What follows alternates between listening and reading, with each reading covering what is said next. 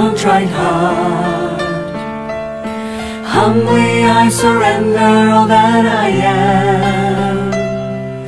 I want to learn from you. Please draw me close to you.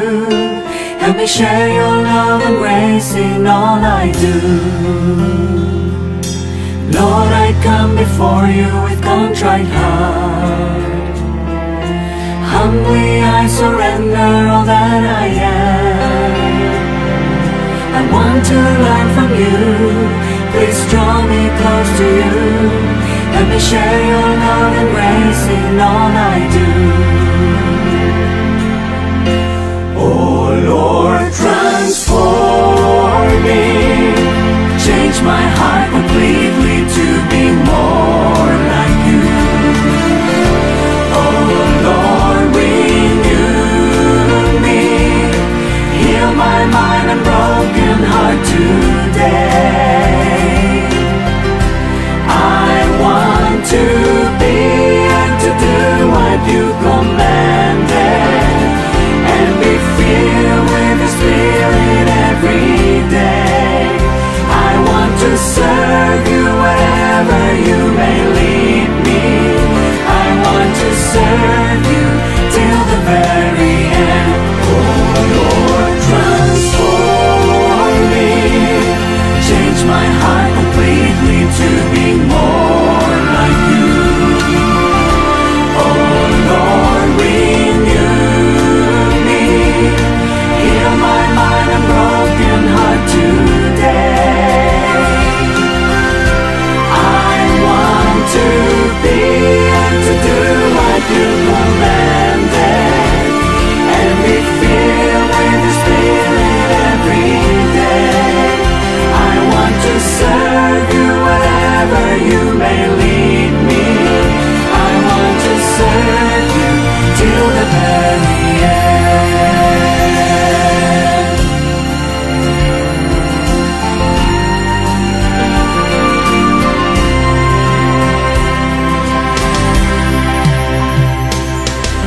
Help me shine a light to a darkened world, and always live your truth in every way.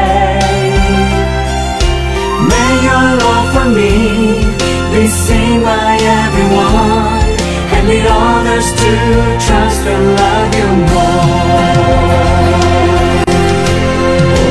Oh Lord, transform me. Change my heart completely to be more like you. Oh Lord, renew me. Heal my mind and broken heart today. I want to be and to do what you commanded, and be filled with the Spirit every day. I want to serve you wherever you may lead me. I want to serve you till the very end.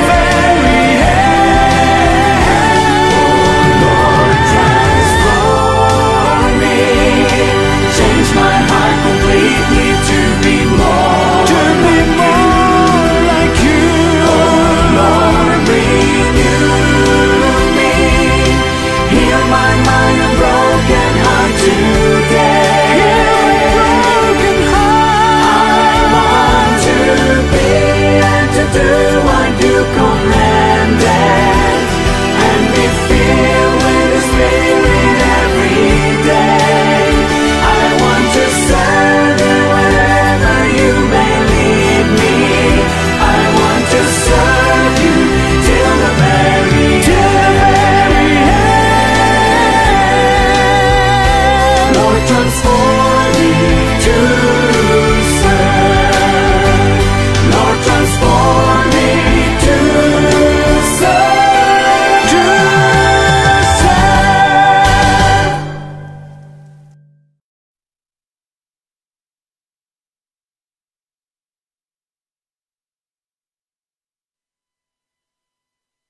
We'll discuss the topic of spiritual gifts, and we'll use the Bible to help us understand more of spiritual gifts.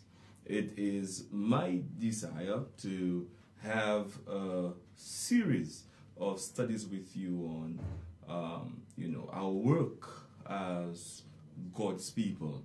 So the next time you will see me, we will have a discussion and a training on small group ministries and how we, through Jesus Christ and the aid of the Holy Spirit, can work to fulfilling God's mission here on earth and ushering in the coming of the King of Kings and Lord of Lords. So therefore, before we go any further, it would be prudent of us to ask God's presence and God's blessings and for his wisdom. Let us pray. Loving Father, Lord, we thank you today for your Holy Spirit. We thank you, Lord, for such a wonderful day, for blessings of peace and the sunshine and the rain. Lord, we thank you for family. We thank you, Lord, for being part of your church and having the privilege of sharing your gospel. So, Lord, as we learn more from your word, we ask that you would, through your grace and your mercies, that you would speak to us. And, Lord, we ask that if you speak, we will listen. In Jesus' name we pray. Amen and amen. For those who are just joining and listening in, our topic for this afternoon is spiritual gifts. Spiritual gifts. Have you ever wondered or asked yourself the question, what is a spiritual gift? Or you may ask yourself, do I have or possess spiritual gifts? Or if I do, how do I know that I have spiritual gifts? Or maybe you may ask yourself, how can I use my spiritual gifts? Or you may ask yourself, what are spiritual gifts used for? Hopefully, through the leading of the Holy Spirit, we will be able to answer as many as these questions today. And then through Christ, the next time we meet, we will discuss small group ministries. Why small group ministries? And after that, we will have, some training on how can you begin a small group, maybe even in your own home or in your community. Throughout the New Testament in particular, we learn of spiritual gifts.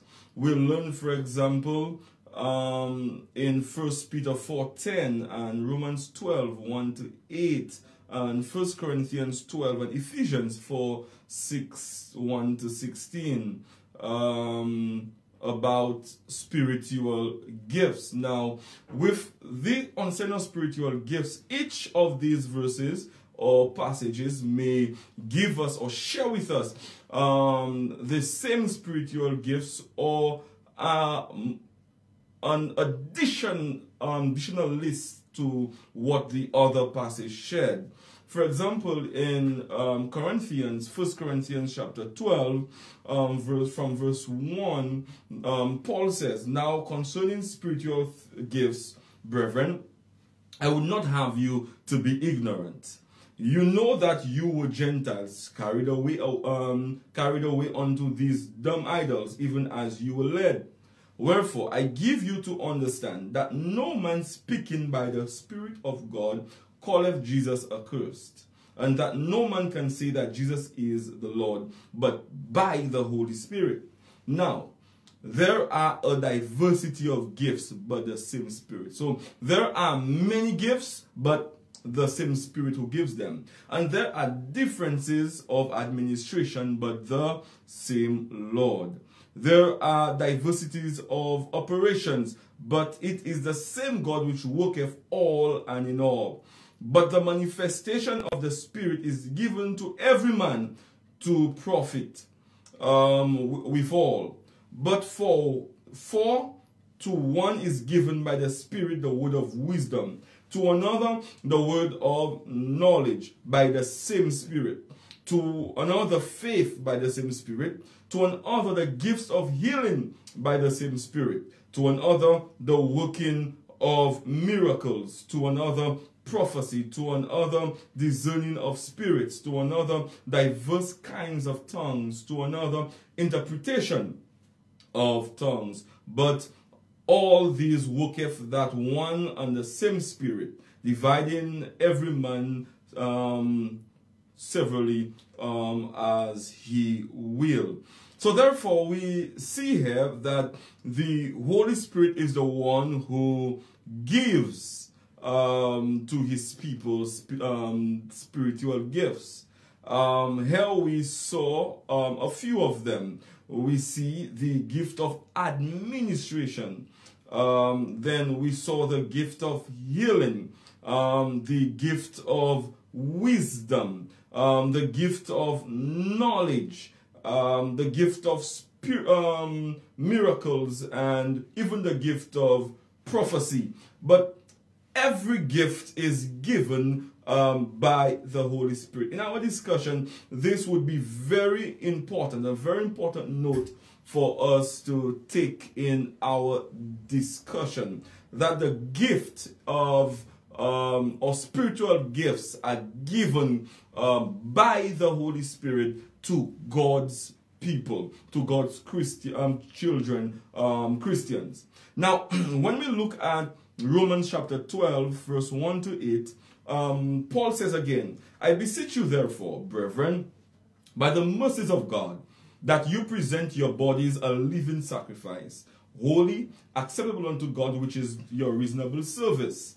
And then if we go a little further and we look by from verse 4, we realize it says, for as we have many members in one body, all members have not the same office. In other words, although the church may have many members, the Christian religion may boast of millions of members, although we may have millions of Christians, but not all of us may have the same exact spiritual gift. So therefore, so we being many are one body in Christ, and everyone members of one another, having then gifts differing to the grace that is given unto us, whether prophecy, let him prophesy according to his faith, or ministry, let him wait as our ministering, or he that teacheth on teaching, or he that exalteth on exaltation, he that giveth, let him do with simplicity, he that ruleth with diligence, he that showeth mercy with cheerfulness. Let love be without. And then we can go a little further, but we understand the point I'm making. I'm showing you through the Holy Spirit and His Word that we have different spiritual gifts. So here we see another list: teaching, exaltation, ministering, or that of the pastoral ministry, and even mercy and also giving is considered to be a spiritual gift. So therefore, God has given to all His children spiritual gifts. God has set in the church different gifts. These are precious in the church and should be looked and valued as a precious gift to all God's children. Now, just want to ask a question so that we can maybe go through what we have already discussed. Do Christians have spiritual gifts? Do Christians have spiritual gifts? Many individuals may say, or who may be listening, or who may listen to this presentation a little later, may suggest that they don't have spiritual gifts. What are my spiritual gifts? I cannot do anything for the Lord. I cannot pray, I cannot sing, I cannot preach, I cannot hold a church office. So as a result, many individuals come to church and their desire is to just simply be ministered to, rather than adding a second component where we minister also to others. So therefore, what is the role of leaders and the church in assisting members or assisting Christians in general in identifying their spiritual gifts? So therefore, what is the responsibility of the church? Number one, as I'm doing this afternoon, leaders are supposed to remind, are supposed to tell, and are supposed to share with their members the knowledge regarding spiritual gifts. That we all have spiritual gifts, and that God expects us to use our spiritual gifts. The church is supposed to train and to lead members into identifying their spiritual gifts. And when these spiritual gifts are identified, members are also should also be led to using these spiritual gifts. So therefore, members are led to acknowledge, members are led to use the spiritual gifts, and as a church, the church is also responsible for recognizing the spiritual gifts of its members. Now, within our church, the Adventist church, there are offices that we see as, or we recognize, or we deem as ordainable. So therefore, by laying of hands and ordaining persons, the church also shows that it recognizes those persons, the spiritual gifts of these saints in these regards. So therefore, you could have the office that of the pastor, the elder, the deacon, deaconesses. So when they are ordained in this office, it means that the church has recognized their ministry. Also, by placing those individuals or granting persons opportunities to use their spiritual gifts is another way of recognizing the spiritual gifts of members as a church. So I would like to encourage our leaders who are listening or may listen in the future to this presentation to spend some time and assist your members in identifying their spiritual gifts, and in time to recognize the spiritual gifts of these members as it is used for the master's service. When we look into the New Testament, I would like to use an example, the example of Philip.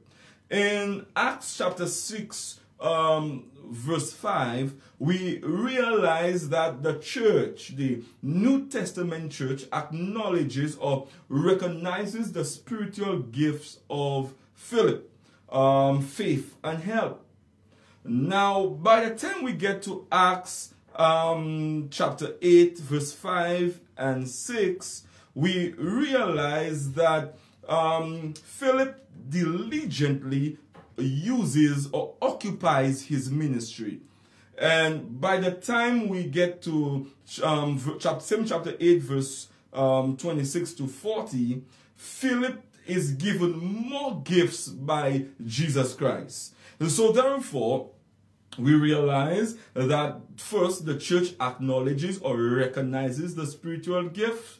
Then Philip continues to use it. And as Philip continues to use the spiritual gifts or these spiritual gifts, God adds to what he has. So therefore, we see, at least for here, a pattern that if we use our spiritual gifts, that God will multiply them. Also, it is also seen that the church should also recognize the spiritual gifts of its members. So therefore, why spiritual gifts? Why spiritual gifts? Let's turn our Bibles to the book of Ephesians. So we will look at Ephesians chapter 4 and we'll consider verse 11 and 12. Ephesians, his church spiritual gifts. He says, for the perfecting of the saints, that's one, for the work of ministry, two, for the edifying of the body of Christ.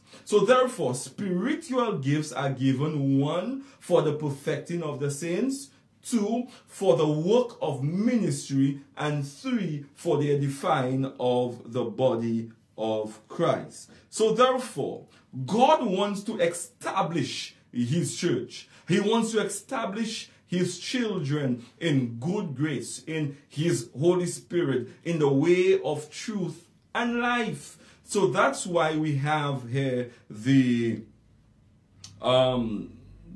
spiritual gifts, or the gifts given by God. The other reason that spiritual gifts are given is for equipping believers. Notice we said for the work of ministry. So therefore, spiritual gifts are given so that the saints could be equipped, empowered, and encouraged to do works of service.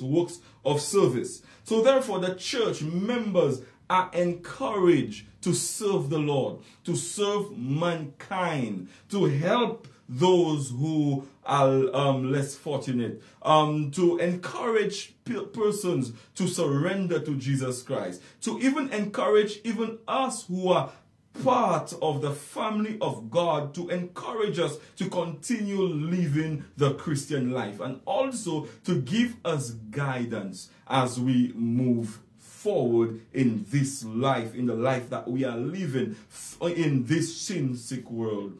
Also, the spiritual gifts are given for the enlightenment of the church of God. So therefore, that's why you have pastors, you have prophets, you have elders, you have evangelists. These individuals are given the mandate of God to enlighten and lead and guide his church into the way of truth.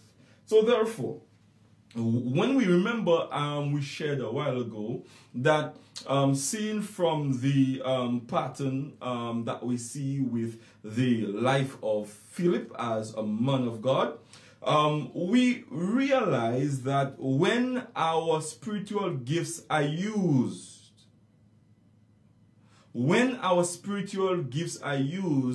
God will multiply them. So I encourage us today that you can go online and just type spiritual gifts. You should get a few spiritual gifts inventories online. You could try maybe about 2-3 of them, and most of them are fun to do online, and they are automated. So you answer the questions, and at the end of it you would get results. So you could do 2 or 3 of them, and you compare which of those are more consistent, and you answer them truthfully. So therefore, when you get the answers, you can meet with your pastor, your elder, or some sister or brother in church who you realize who is a leader, who will encourage you, and share with them your spiritual gifts. And I encourage you to work on your spiritual gifts. If your spiritual gifts is help, serve persons, go out there and help somebody, and take care of a sick person. Do something nice for somebody in your community. Join the community services. Join the women's ministries, the Pathfinder Club. Do not neglect your spiritual gift. Do not neglect your spiritual gift. I remember just last week I went to a primary school. I did a week of prayer, and one of the things I remember sharing with these beautiful children at the school is the idea of practicing what you are taught that is right. And the way that you will be consistent in doing it is by practice. So therefore, as I encourage you not to neglect your spiritual gift, I would like also to encourage you practice, practice, practice, practice. Keep on doing it. Keep on doing it until the Holy Spirit will perfect the spiritual gift in you, and He would add more spiritual gifts to you. And faithfully utilize your spiritual gifts. Don't do it for style, as we say. Don't do it when you choose to, or you work because you like your leader. You are genuine at it. You'll do it whether things are nice in church or not, whether things are difficult or not. You do not do it when you desire to do it. You do it when God desires you to use your spiritual gift.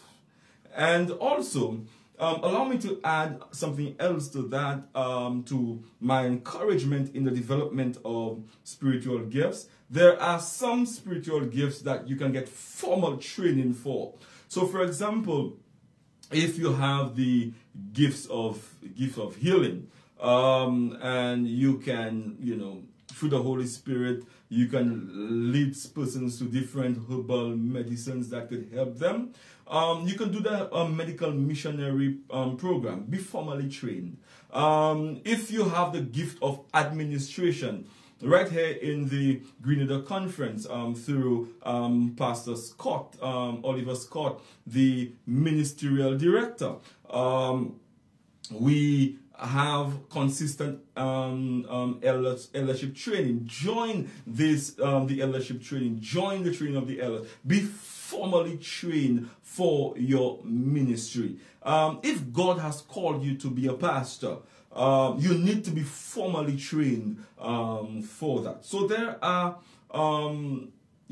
various spiritual gifts that you could be formally trained for. The gift of helps. Join the community service, and when there is training, get training, and with the training coupled by the aiding and the guiding of the Holy Spirit, God will indeed bless you and guide you. And when you are doing that, and when you are using your spiritual gifts, be joyous, be happy that you have found your spiritual gifts, and work to all satisfaction. And what the Bible says, whatever thy hands findeth to do, do it with all your might. So as you work on your spiritual gifts, as you are guided through the Holy Spirit, as you serve through your spiritual gifts, do it with joy. Do it with great anticipation. Remember that you are working unto God and not unto man. All right? Then, every Christian is gifted for ministry. All Christians are called to ministry.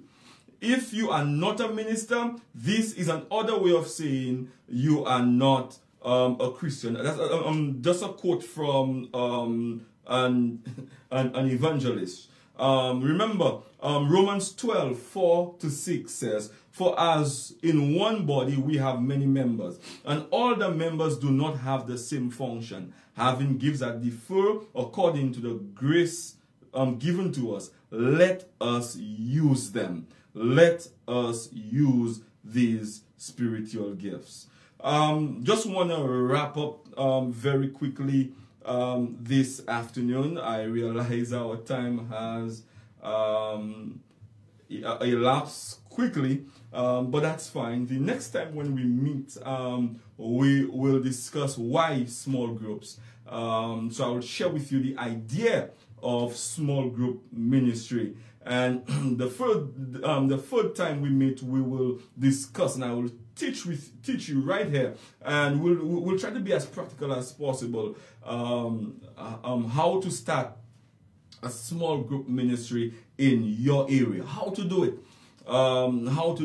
We all can be part of the work of God. We all can share in the joy that that saving, help saving a soul brings. We all can be part of it. And I encourage you, by the grace of the living God, by the mercies of Christ, that you would use your spiritual gifts to the fullest through the Holy Spirit.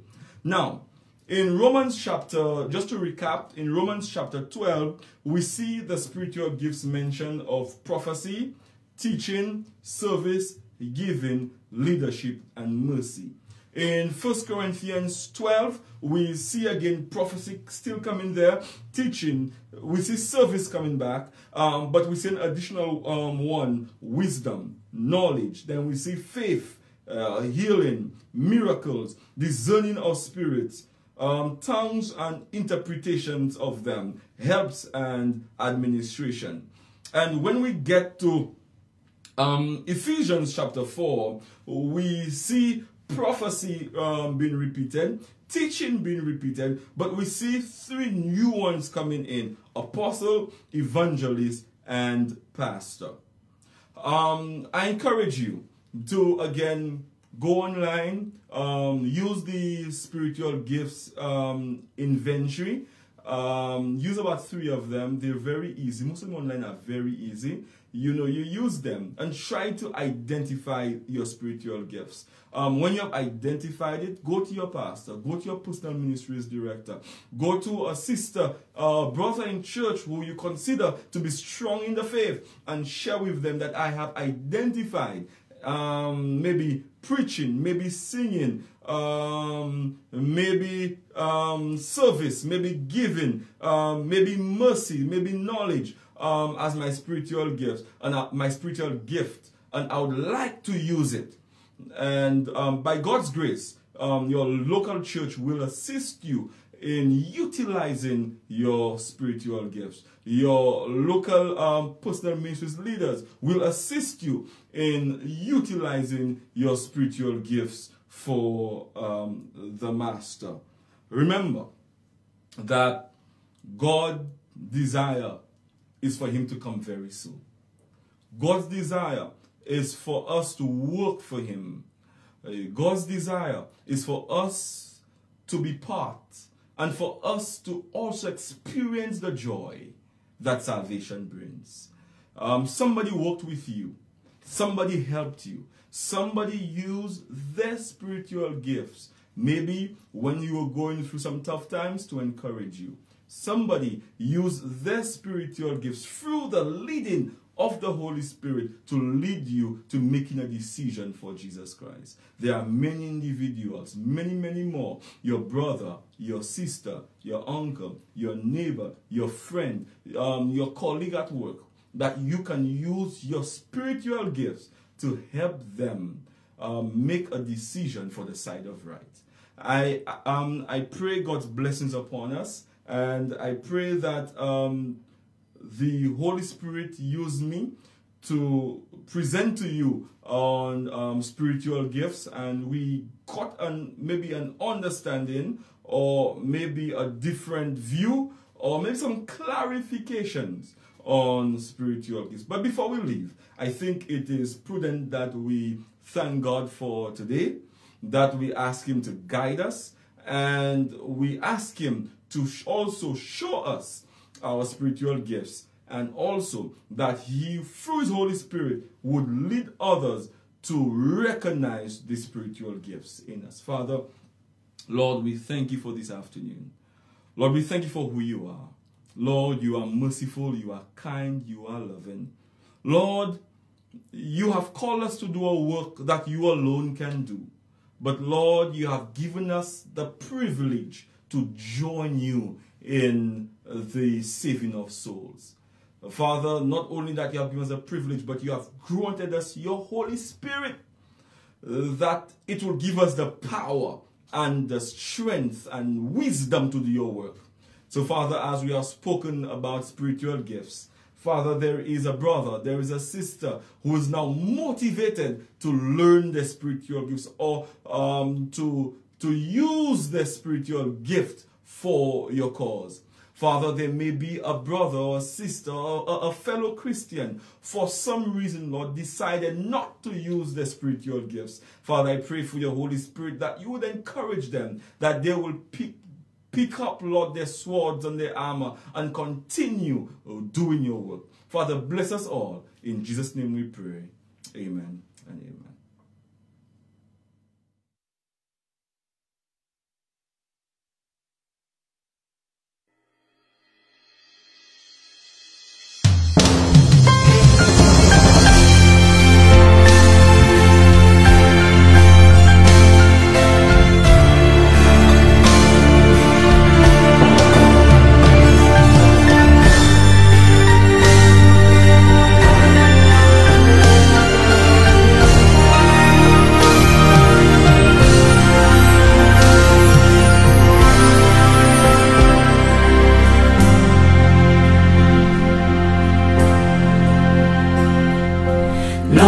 come before you with contrite heart. Humbly I surrender all that I am. I want to learn from you. Please draw me close to you. Help me share your love and grace in all I do. Lord, I come before you with contrite heart. Humbly I surrender all that I am. I want to learn from you. Please draw me close to you. Let me share your love and grace in all I do. Oh Lord, transform me. Change my heart completely to be more like you. Oh Lord, renew me. Heal my mind and broken heart today. I want to be and to do what you commanded, and be filled with the Spirit every day. I want to serve you wherever you may lead me. I want to serve you till the very end. Oh Lord, transform me. Change my heart completely to be more like you. Oh Lord, renew me. Heal my mind and broken heart today. I want to be and to do what you commanded, and be filled with the Spirit every day. I want to serve you wherever you may lead me. I want to serve you till the very end.